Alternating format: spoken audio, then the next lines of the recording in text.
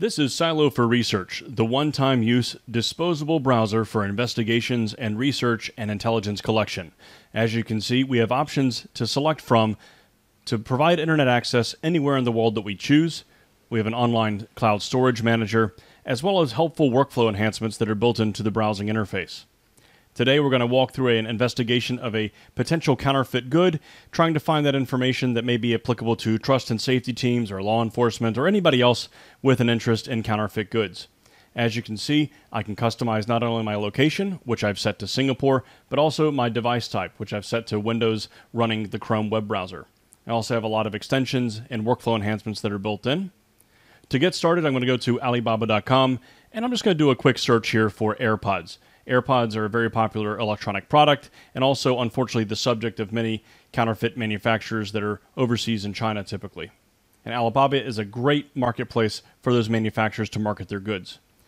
In this case, we found a potential counterfeit.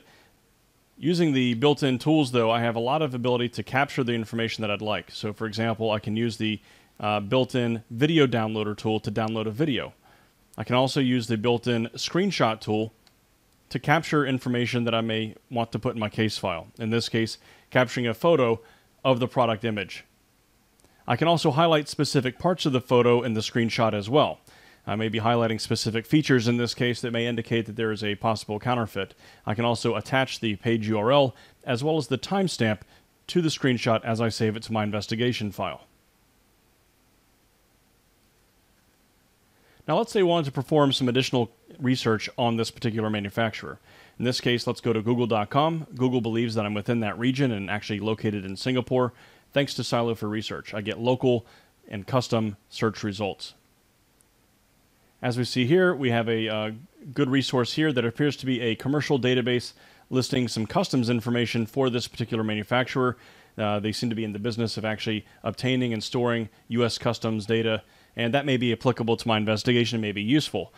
So in this case, I can actually go and access this information and perform the translation, all without the website even knowing that it's me performing the research or that the website's even been translated because of the out-of-band translation feature of Silo for Research.